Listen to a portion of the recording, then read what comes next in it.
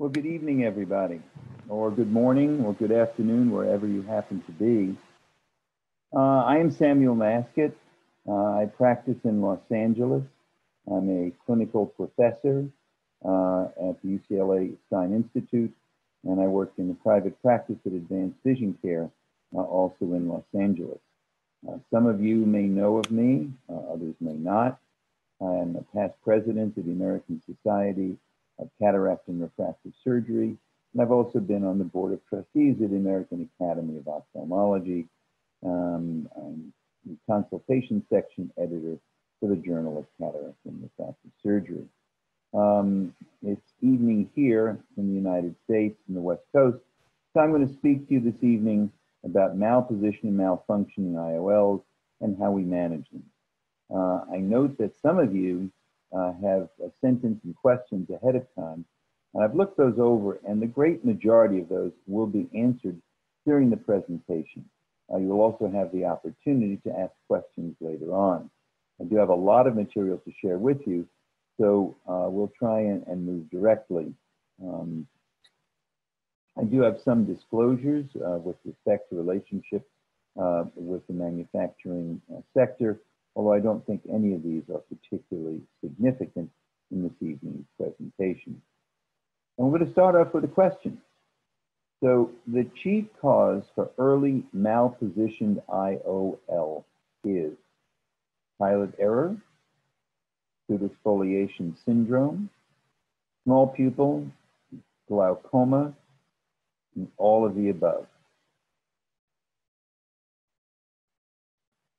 So the chief cause for early postoperative malposition IOL: pilot error, pseudoexfoliation syndrome, small pupil, glaucoma, or all of the above.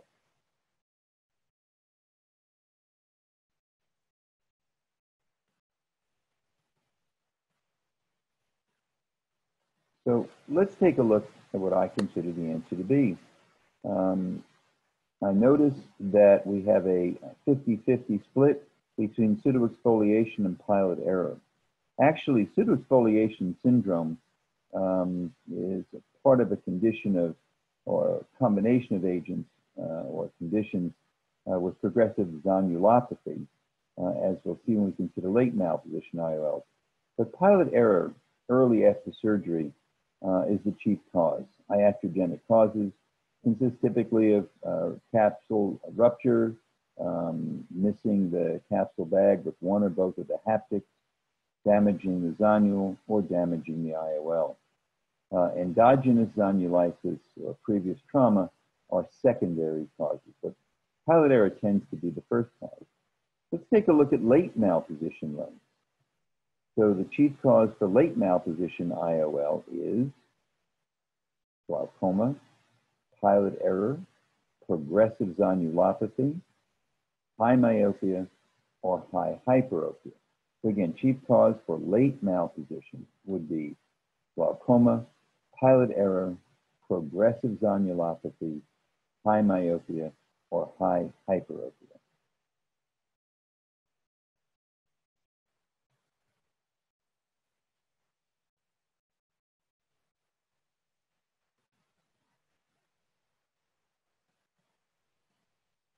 And let's see, you suggested, the majority of you, that progressive zonulopathy would be, in fact, the cause. And I do tend to agree with you. And when we consider those conditions that lead to progressive zonulopathy, they include pseudoexfoliation syndrome. For some reason, we can't move the slides forward. Here we go. So late is mostly due to fibrometaplasia of the anterior subcapsular lens epithelial cells. As you can see here, this fibrous tissue surrounding this malpositioned lens, and here's the Summerings ring, that's a patient with pseudoexfoliation. And that fibrometaplasia tends to cause, or fibrosis leads to phimosis, and we think that leads to zonulitis.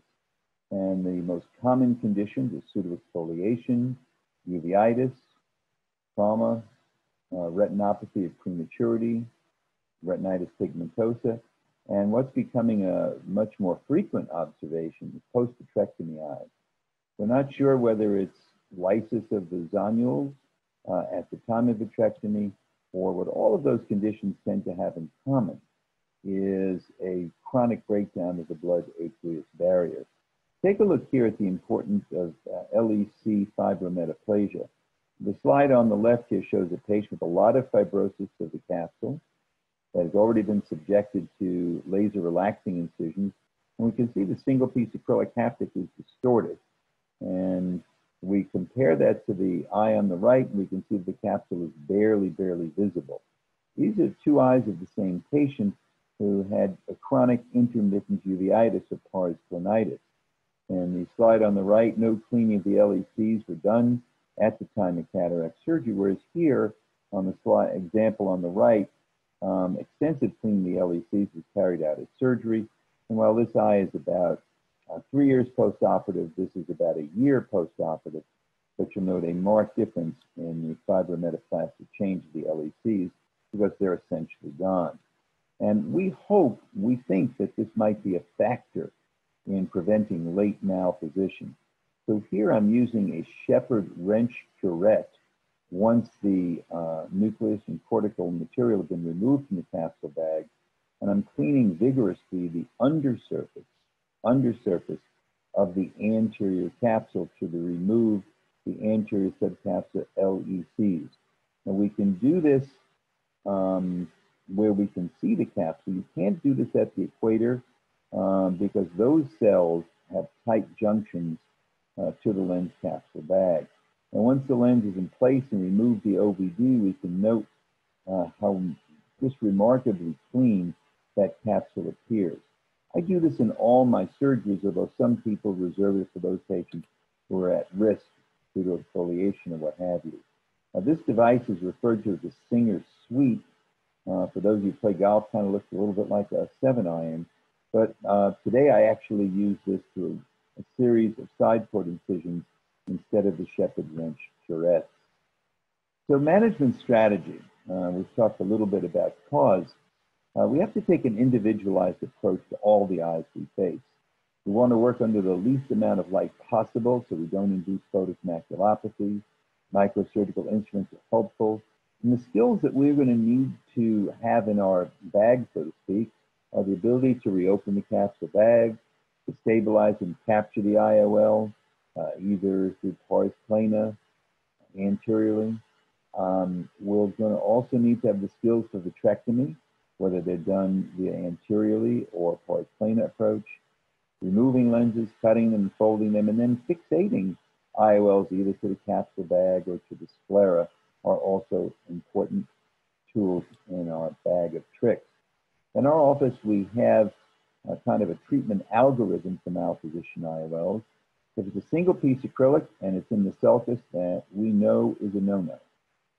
We always must remove a single piece acrylic from the sulcus. Those patients are what we call a time bomb with a fuse of variable length. And they will cause an UGG syndrome, uveitis, glaucoma, hypema, because of the thick haptic, which also tend to have an abrasive or sticky quality to them. Single piece acrylic in the bag, we can lasso those to the eye wall. If it's a 3-piece lens and it's in the sulcus, we have adequate capsule support, then I think we prefer to fixate those to the iris or iris suture fixation. Without capsule support, the lens may have a tendency for late malposition, even sutured to the iris, and then we will either fixate it to the sclera, either in what's called the glued technique, or now the Yamane flange technique. If it's in the bag, then we can lasso it through the bag with scleral suture fixation. So let's talk a little bit about suturing. Here's your next question. Which suture material is most likely to deteriorate over time? Gore-Tex, polyester, penoprolene, ninoprolene, or perhaps all of the above.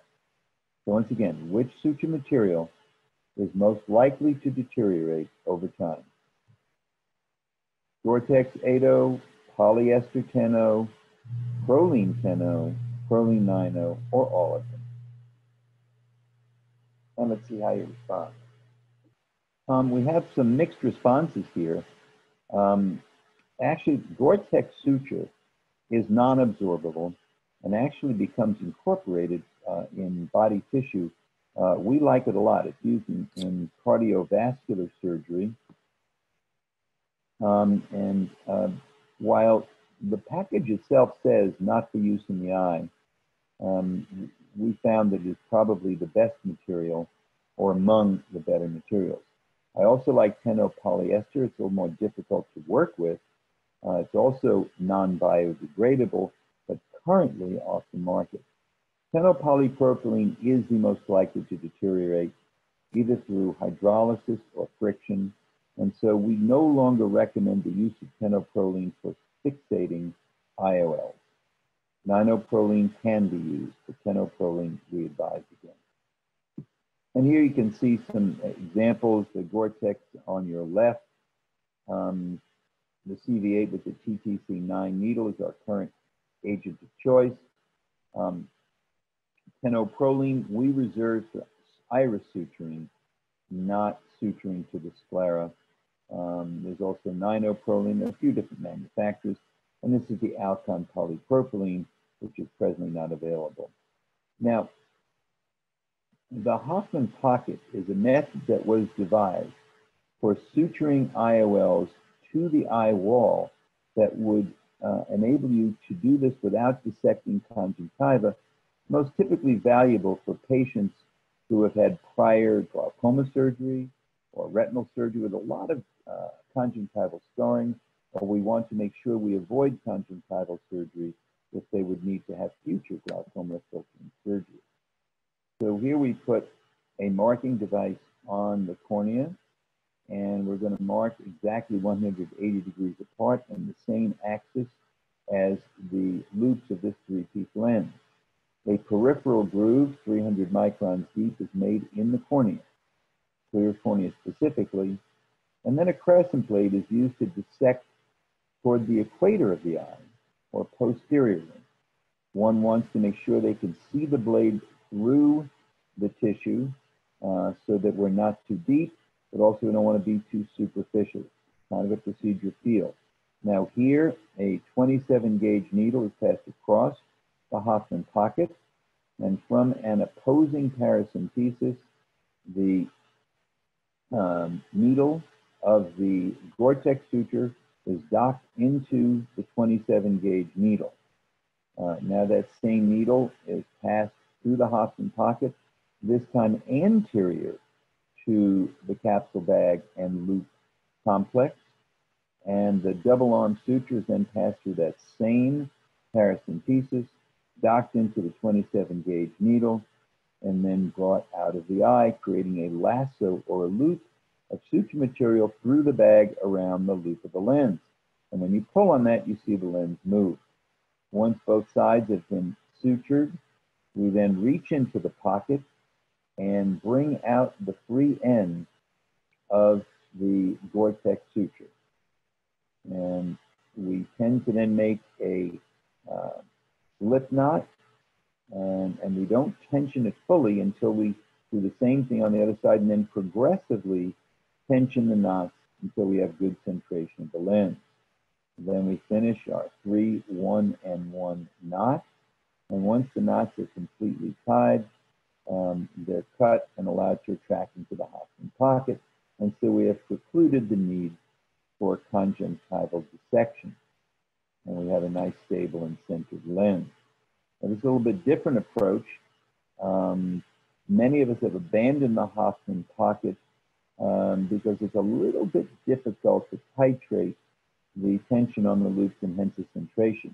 This is a patient with retinitis pigmentosa, one of the conditions that we know is responsible for late decentration of the lens. We can see some fibrotic change in the anterior capsule. And we see this loop goes over here, but notice that the infratemporal loop has been kind of doubled back on itself because of the fibrosis in the bag. Now, to remove this lens would require a big incision because it's made of 7.0 of PMMA. I'm sorry, 7 millimeter PMMA. So here I'm using another marking device so we can be exactly 180 degrees apart. And I'm going 3 millimeters posterior to the limbus and making a mark. And then passing again the same Gore-Tex suture through the Hoffman pocket, underneath the loop of the lens through the capsule bag, and docking it into a 27 gauge needle. I straighten out the Gore-Tex needles so they're not too curved, and there's less of a tendency to strike the endothelium. And then 1.5 millimeters anterior to that, I go through with a 27 gauge needle. This is full thickness sclera. After taking down the conjunctiva, we then turn the suture around, and we have a loop now of suture material that goes around the loop of the lens through the bag. And as we pull it, we notice that that lens moves. If the lens doesn't move when you cinch up on the suture, it means either both passages of the suture are in front of or both behind the lens, and that's not going to get the job done. So you must have a loop around the loop. One pass goes underneath, one pass superficial to the loop. We pull it up and we watch the lens move, and we know, watch the lens move, good, then we know. Now I'm going to do a slip knot, a 1, 1, and 1 slip knot. And again, we're going to tension this. Now we can be a little bit more exacting with our tension than in the Hoffman pocket, but notice I did dissect the conjunctiva. Now, once I have completed the knots, it is very important to bury the suture ends into the scleral tissue, or the exposed knots will eventually erode, risk factor for endophthalmitis. And I'm using fiber adhesive to close the conjunctiva, although it could be sutured rather, or coapted with cautery. Or you can use the headphones if you have available there. Okay, so now I have another question for you. And am I more audible at this level? Can you Yes, hear me Dr. better? Yes, Dr. Masket. Good. So let's take a look at risk factors for late zonulisis. Pseudoexfoliation, retinitis pigmentosa, retinopathy of prematurity, post-vitrectomy, or all of the above. So what risk factors are there for late zonulisis? Pseudoexfoliation, retinitis pigmentosa, retinopathy of prematurity, post-vitrectomy, or all of the above. Okay. So again, divided half and half between pseudoexfoliation and all of the above. As I showed in a slide earlier, pseudoexfoliation is the most common cause for late zonulisis, but every one of these conditions will definitely induce late zonulisis and are responsible for late malposition of the IOL. But pseudoexfoliation is the most common, but all of them are responsible for progressive fibrosis, phimosis, and zonulisis. And again, that's one of the reasons we like to clean the LECs as extensively as we can. Now, I mentioned post-vitrectomy, and we're not really certain why the post-vitrectomy eye is more likely to have progressive zonulopathy, but we know that we see this. And so the question is why? Is it due to the vitreoretinal surgeon lysing the posterior zonular fibers, or is it due to some change perhaps in the blood aqueous barrier? We're really not sure, but all those conditions, uveitis, pseudoexfoliation, post-vitrectomy, ROP, and RP all tend to have chronic breakdown of the blood aqueous barrier. So,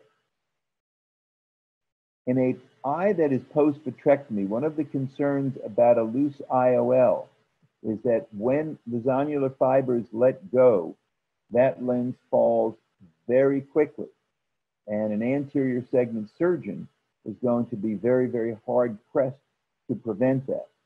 So I developed a method of making a little basket or safety net underneath the intraocular lens before you try to manipulate it. So I noticed that there's some questions. Let me see what your questions are. And can we use Gore-Tex suture and Hoffman pocket safely in children? And my answer to that question is absolutely yes. One of the problems that we run into, however, I'll answer it live here. One of the problems that we run into is that some institutions do not allow us to use Gore-Tex suture because it is printed on the package, not for use in the eye. And this is the same question. So, but yes, I do use it in children. I think it is the best material to use in children because so long as you bury the knot, you have lifelong safety with it. So what do we do? I'm back to the post-vitrectomy eye where there's no buoyancy underneath the lens to keep it from falling rapidly should the remainder of the zonular fibers go while you're trying to manipulate the lens and control its position. So I developed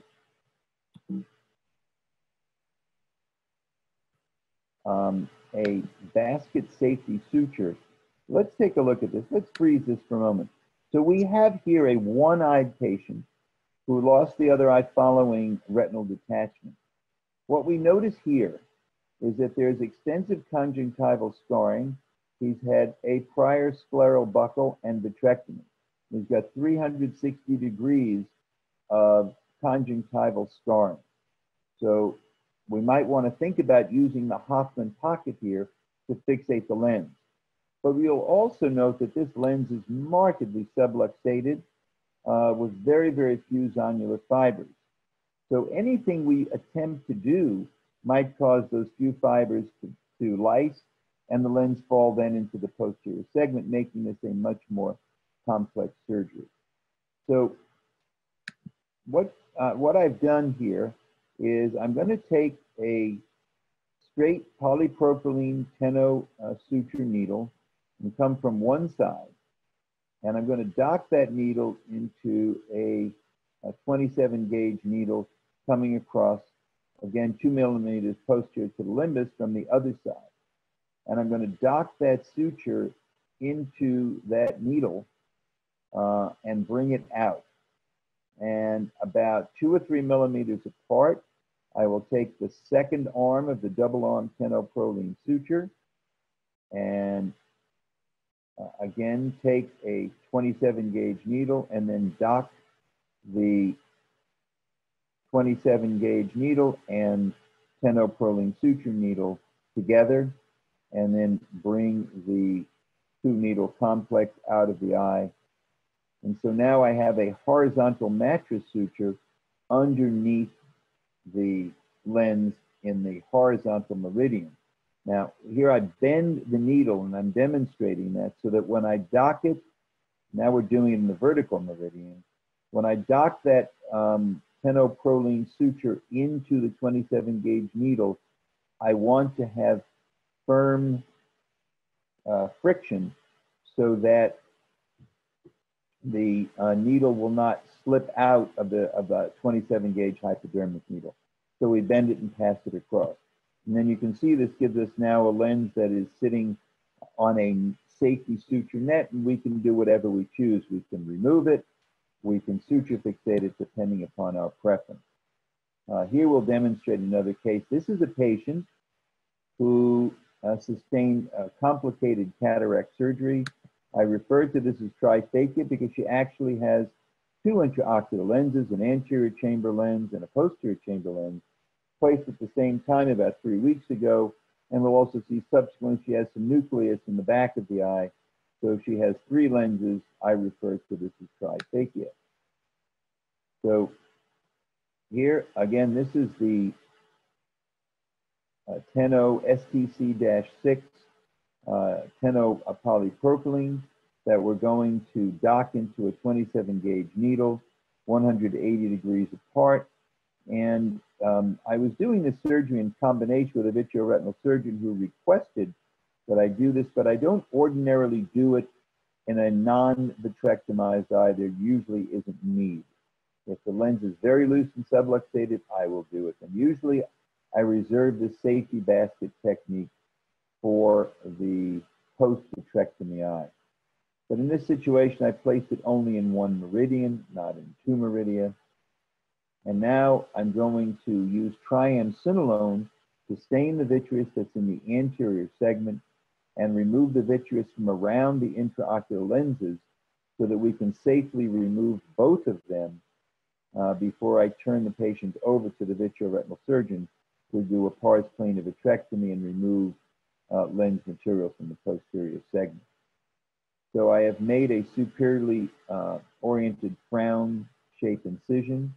I'm placing a sheath slide and sliding out the anterior chamber lens. And now I'm going to remove some more vitreous from around the posterior chamber lens. And this is a single piece acrylic lens. I really can't tell you what the surgeon was thinking when he implanted both of these, but obviously the capsule was ruptured when he was placing the posterior chamber lens, and he thought it was going to fall into the posterior segment, so he placed an anterior chamber lens at the same time. So now the single piece acrylic posterior chamber lens is being freed from its attachments in the back of the eye, and it will then also, once the vitreous adhesions are managed, the lens will then also be brought out through the superior incision. Here we're placing some hydroxypropyl methylcellulase on the cornea for protection and better visibility. Once both lenses have been removed, a synecholysis is performed, and the patient is then turned over to the vitreoretinal surgeon in order to do a pars plana vitrectomy and remove the lens material. Now, I'm going to fixate to the sclera with Gore-Tex suture a Bausch & Lomb hydrophilic A060 lens. And the reason we can do this is the loops on that lens will allow us to have a continuous loop of Gore-Tex or tenoproline suture. So here we're going to use what we call needleless recovery. The needles have been removed from the Gore-Tex suture, and it is looped through the positioning holes in the intraocular lens. We reach through sclerotomies that are 4 millimeters or 5 millimeters apart and 2.5 millimeters posterior to the limbus using 2 microsurgical instruments in a hand-to-hand manner. And the continuous loop of the Gore-Tex suture is then both sides brought out, the lens brought in through the incision, and then again making slip knots with gradual tensioning, the lens is centered in the posterior chamber. Now, this material is hydrophilic, and there have been reports of this lens turning opaque when subsequent gas is put in the eye should be necessary, either for a corneal lamellar surgery, such as a DSEC or DMEC, or if the patient needs gas for vitreoretinal surgery. There's an iatrogenic hole in the iris, trying to remove some of the lens material by the vitrector. And so that is being closed with a Seepter 10-0 proline suture. And as I said, tenoproline is fine for closing iris defects, but not for sewing to the sclera. And once that is tied and the pupil left round, then the surgery is completed. And now she has only one lens. And the micro scissor is used to cut the tenoproline suture. And here we are checking to make certain that the incision is watertight using intraocular Seidel test, and again using fibrin adhesive to close the conjunctival incisions. Now, many people around the world are using a form of intrascleral fixation where the loop of a three-piece lens is brought out through a flap, and then through a Charioff tunnel, the loop is passed into a scleral tunnel, and then the flap is closed with glue. The glue technique has been popularized by Amar Agarwal, but we've seen some issues with this technique in our office, and here you can see a loop that's almost poking its way through the conjunctiva. So a more recent technique is the Yamane flange method, developed in Japan by Dr. Yamane. And here again, we're marking the eye 180 degrees apart. And in this technique, we're going to fixate an intraocular lens to the eye wall, a three-piece lens, and we're going to heat the haptics to make a little flange, and that flange is going to be placed in the scleral tissue itself and holding it by friction. So we mark 2 millimeters posterior, and then 2 millimeters inferior to the left side, and 2 millimeters superior to the right side. I'm placing trocars now to do both vitrectomy and infuse the eye. It is necessary to remove enough vitreous so that when you place the lens, you're not tugging on the vitreous base. Here, the patient's pupil is somewhat updrawn from congenital cataract surgery. This is a 21-year-old. We can see there's some inferior capsule through which we could support the lens, but we notice that there's no superior capsule. So we want to fixate the lens symmetrically, so we will fixate it to the sclera. This is diluted triamcinolone that we're using in order to do a vitrectomy and enable us to see where the vitreous is. It stains the vitreous. I'm testing now the paracentesis to make sure it's at an angle with which I'm comfortable in preparation for grasping the loops of the lens. And here I'm testing that these loops on this three-piece lens will fit into special 30-gauge needles. So once I know that I can fixate this lens through those needles. So the lens is inserted, leaving one loop externally, and then passing this 20 degrees angle and 5 degrees posteriorly, it's going to have about a 2 millimeter intrascleral path. We see the needle, I reach in and I take a micro forceps and then tuck that suture into the 30-gauge needle and feed a good bit of it in. I then remove the syringe from the needle and just ignore the needle and then move to the fellow haptic. So now we have the distal haptic in a loop. And so here I'm going back to, I'm going to have a 20-degree angle toward the limbus and 5-degree angle posteriorly, and then enter in through the pars plana, through the pupil. And now I'm going to bring the trailing haptic now into the special wide bore 30-gauge needle. And here we feed it in, and we've done it at an angle that works well. That's why we check the paracenteses. And then we bring these ends out of the eye. Whichever end comes out first should be held, grasped, and then cauterized. So here one comes out, we're going to hold on to it, and leave the other one alone for the moment. Then we can pull the other one out. We've got both of them free. And now we cauterize the end, make a little ball. And the lens of choice today is really the Zeiss lens that has PDDF or Kynar haptics. They tend to make a more or a larger mushroom to fit into the sclera, more robust. Now I'm just testing to make sure that that lens is nice and stable by pushing on it. And then I will try and remove that iris from that old superior incision from the congenital cataract surgeon. We can see the previous iridectomy is now in full view. And we're going to remove the OVD and from the chamber and then suture the incision if necessary. And so that's the Yamane flange technique, which we use either for aphakia or a replacement lens.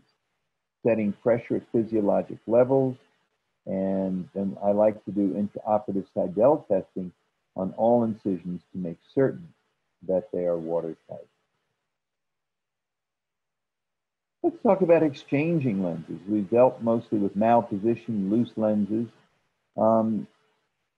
Indications for lens exchange would be late malposition lens that wasn't satisfactory in the first place, was in the wrong place. But we also have to deal with lenses that opacify, wrong power lenses, multifocal lenses where the patients fail to successfully neuroadapt, the dysphotopsias, UGG syndromes, and eyes that have tenderness to touch, typically from anterior chamber lenses. One of the skills that is necessary in order to remove and replace an intraocular lens, the ability to open the capsule bag. Let's look at this patient. 5 years before this picture was taken, the patient had routine cataract surgery. But at the time of surgery, a pilot error occurred, and the temporal loop of this lens did not get in the capsule bag. As a result, the inferior part of the lens sits anterior to the capsule bag, while the superior part of the lens is in the confines of the capsule bag, as is the loop on the nasal side. Now, this is a very low power acrylic lens. Because it's low power, it is of meniscus design, and as a result have a thick edge. And this thick edge here is sitting right directly against the iris, and you can see all of this iris transillumination. And if you look carefully, you can see some blood here. This patient has had a chronic UGH syndrome with multiple episodes of bleeding from iris chafing as a result of this exposed edge of this lens. Now, when we want to fix this problem, if we can reopen the capsule bag and tuck the loop and the lens back in the bag, we should be in fine stead. If we can't do that, we have to consider taking the lens out and putting a lens that's kinder to the posterior iris than this acrylic lens with a thick abrasive edge. So here we are at surgery, and notice you'll see some blood moving around. There's some fine bleeding inside the eye. We're placing a dispersive visco agent, and the first thing I'm going to do is place an agent under the IOL. Now notice this is not in the bag inferiorly, but it is in the bag superiorly. So we're using OVD to help dissect the bag open, and then we're going to take a Sinskey hook and just spin the one loop that's in the bag outside of the bag, so the lens will now be in the sulcus. And now working under the lens, we're going to try and open up the capsule bag for 360 degrees so we can place this lens back in the bag. Now, let me freeze this for a moment. Where a capsule is in contact with the IOL, you tend not to get firm adhesion. But where capsule is in contact with capsule, particularly capsule edge, that's where you can get a very, very firm fibrotic attachment. And the risks are that you could tear the anterior capsule, tear the posterior capsule, or tear the zonule. But if you work carefully, slowly, diligently, with a good plan, you can have success.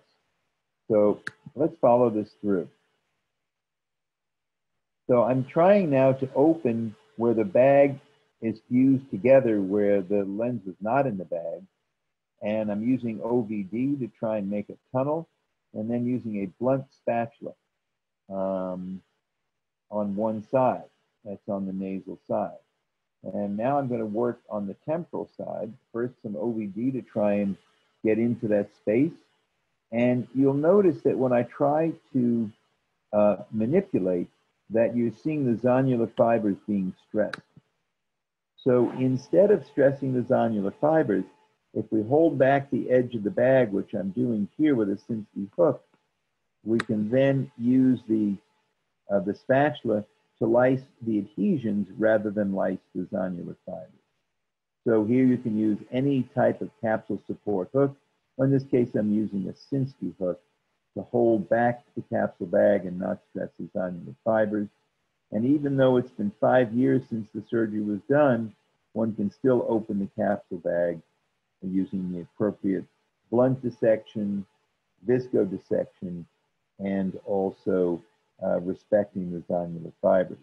And so now I am able to tuck the loops, both loops of the lens back in the bag, and in this fashion avoid any further damage to the inferior iris. And in fact, this patient never had another episode of bleeding. We see the lens is now inside the capsule bag, and we're rotating it just so that it's stable and centered. And the OVD is then removed.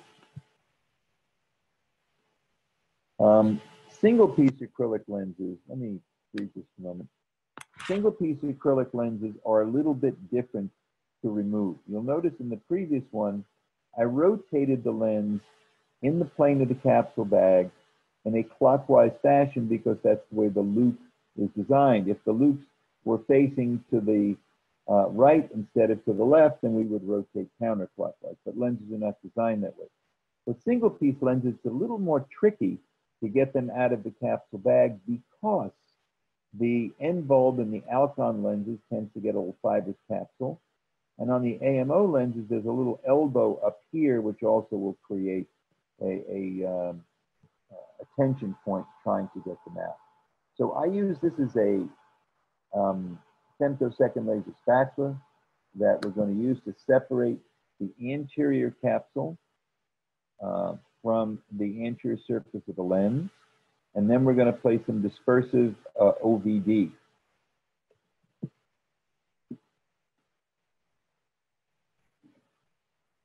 And these lenses, I tend to lift more toward the cornea to break adhesions rather than rotate them circumferentially. Here, the lens is being elevated and some OVDs being placed along the channel, the fibrotic channel. I'm using a microsurgical instrument to hold the loop, and then using a spatula to bluntly dissect down that channel that I've expanded with viscoelastic, and then it comes out. And the same thing here. A little traction and blunt dissection will get the loop out of the channel, and then we can cut it, fold it, whatever our preference is to remove it. When we have a fibrotic anterior capsule late after surgery and want to remove the lens, then we have to deal with this anterior capsule. If you have a femtosecond laser available, there is a very, very nice technique here to use a femtosecond laser to create a new anterior capsulotomy. My partner and I will soon publish a paper on this technique. And as we'll see here intraoperatively, once the femtosecond laser procedure has been completed,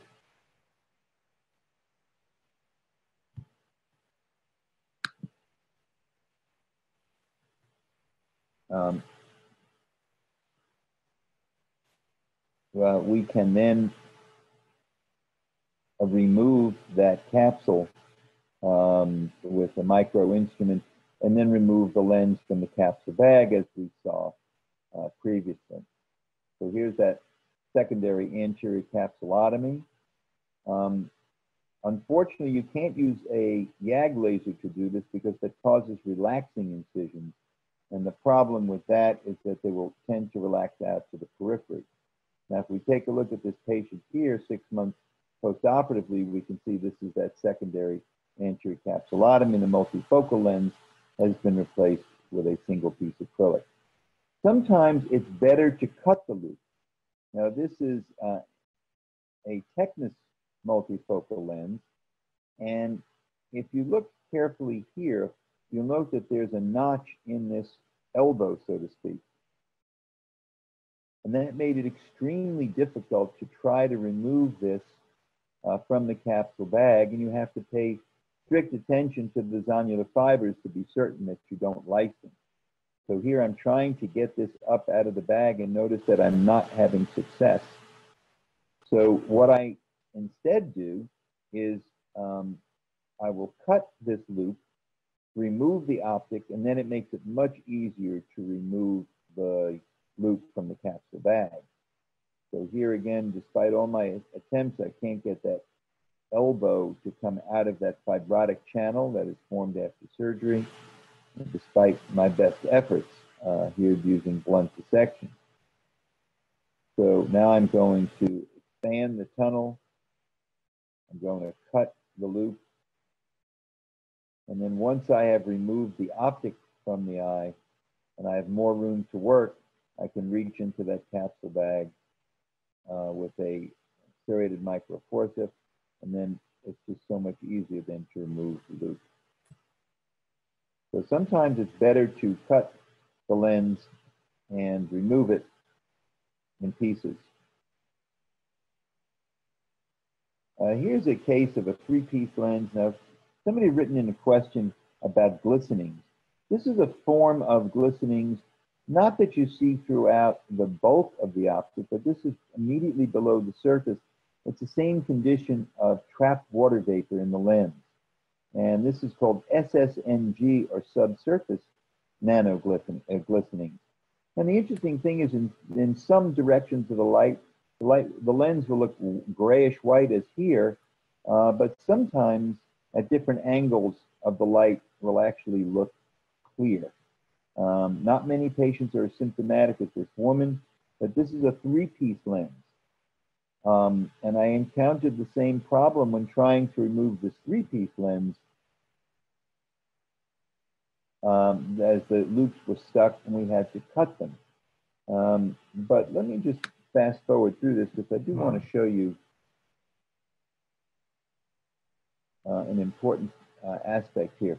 If you're going to cut the loops of a three-piece lens, try to do it as flush to the optic as you can, so that, see here I'm trying to peel it out, it won't come out of the bag. If you leave long loops with sharp edges, they can damage the iris or damage the cornea.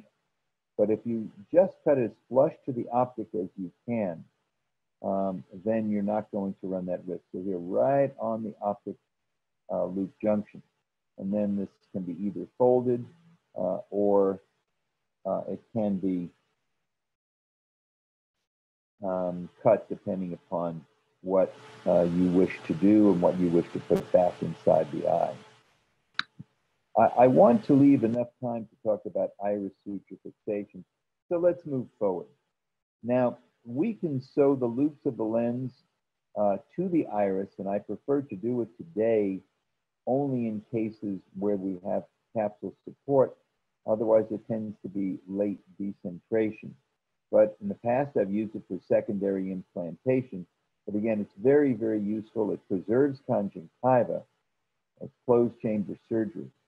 Again, you have to remove enough vitreous so that when you're managing the lens, you don't squeak through the vitreous space.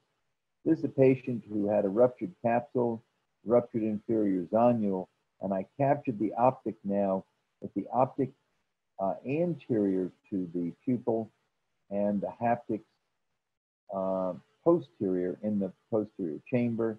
And I'm coming across the chamber with a 10-0 polyester suture, and we do the same thing on the opposite side. This is going to be the Seepser suture method, where we reach through a paracentesis. Now, unfortunately, 10-0 suture is difficult to see, but hopefully you have enough of a view. We're going to reach through and create a loop of suture and make a three-throw loop here. So 1, 2, and 3, and then grab the free end of the suture and go across to the other side. So the knot's been made outside. Now, Amar Agarwal is now suggesting 4 loops, and that's all you need. Most people make 3, 1 and 1, having to reach into the eye again.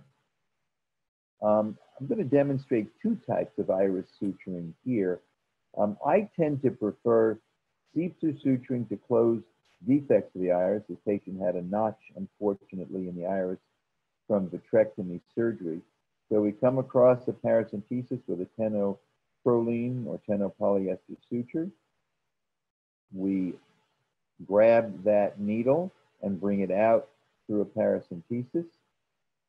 And now, just as you saw in the previous eye, we're going to reach in with a micro hook, or you can reach in with a micro forceps. You can bring out a loop of suture material and make your 3 throws, and then grab the free end and pull in this fashion. So that is the Siepser sliding knot technique, extraordinarily useful.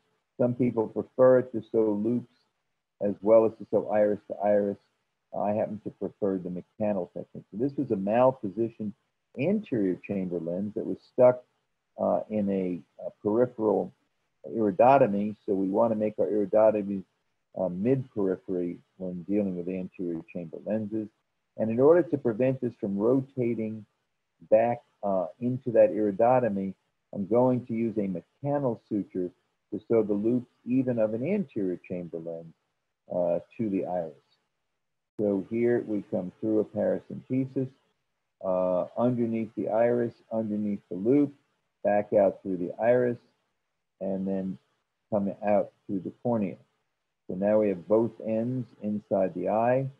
We make a common paracentesis and then bring both loops out through the common paracentesis and tie in a 3-1-in-1 fashion. And that is the mechanical technique of sewing loops of the lens to the iris. And you generate the knot, the iris comes up to the knot. And there are modifications where we can actually slip this into the eye. Ike Ahmed has developed a technique and is referred to as the Mech Ahmed rather than the mechanical, because he slides it into the eye. So I want to look at one last situation, and then we'll answer questions. I don't know if you're familiar with the Z syndrome, but I'm going to ask you this. A Z syndrome is associated with which intraocular lens? 3-piece acrylic lens, 1-piece acrylic lens, artisan lens, crystal lens, or all of the above lenses? Z syndrome is associated with which intraocular lens? 3-piece acrylic, 1-piece acrylic, artisan, crystal lens, or all of the above?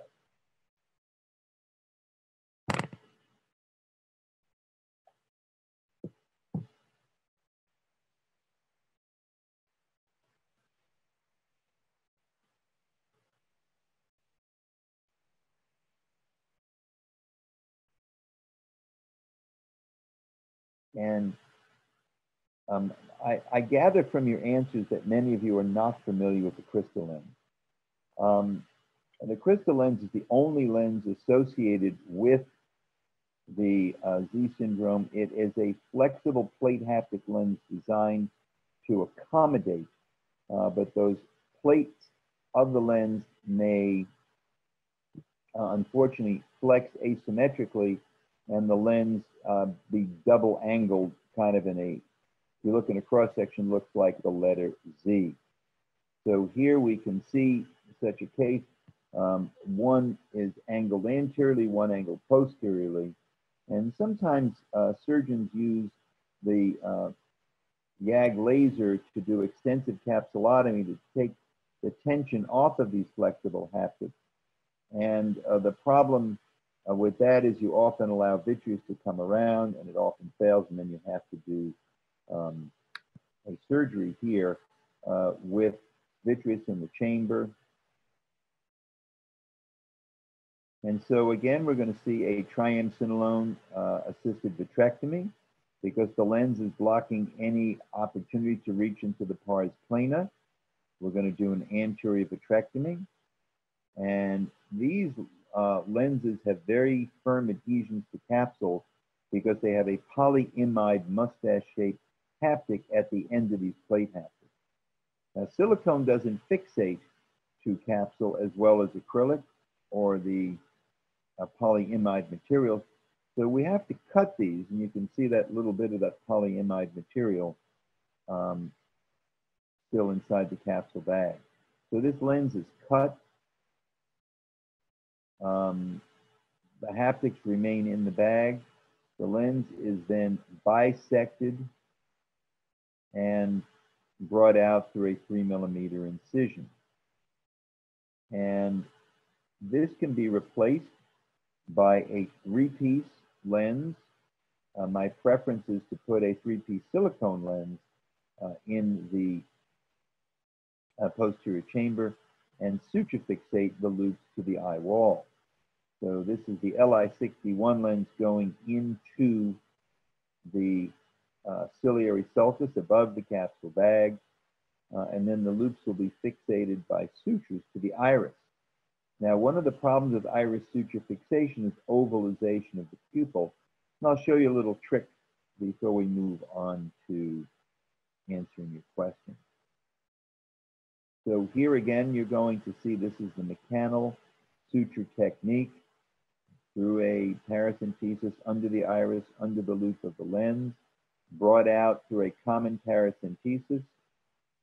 The sutures then tied in a 3-1-1 fashion, and then the optic is prolapsed into the posterior chamber. But notice that we have a cat's eye. So we're going to try and take some of this iris that got captured by the suture and use a micro forceps to kind of tease those fibers out of that suture pathway. And that doesn't loosen the lens suture, it just gets some of the iris material out.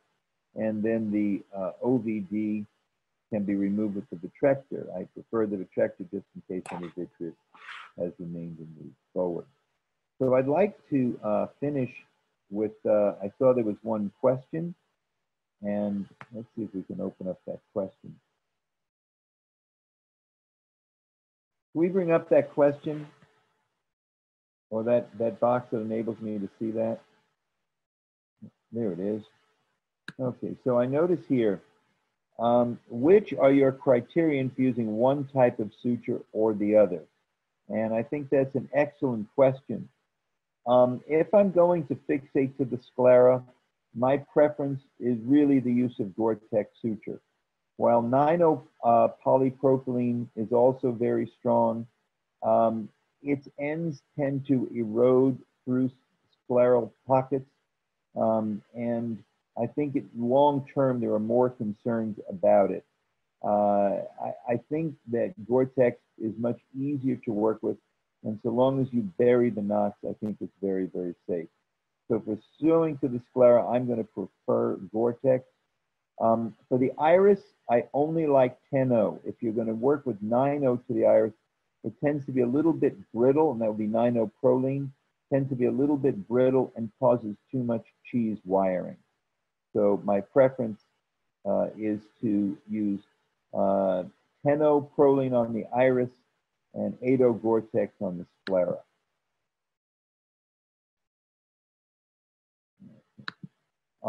I am happy to take any questions.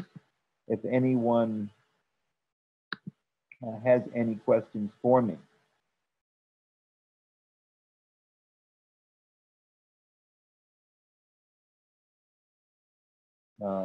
We have reached 8 o'clock here on the West Coast in Los Angeles, and I think that completes, or even I think there were, are there more questions I haven't answered? Yes, we can use Gore-Tex in children, and yes, we can use Pop and Pocket, yes. So I think we answered all those questions. Are there further questions? If not, I hope this has been interest and benefit to you in your daily practices. The nature of our practice is we do manage many patients with malpositioned, malfunctioning IOLs. And should any of you want to visit us in Los Angeles, please feel free to do so.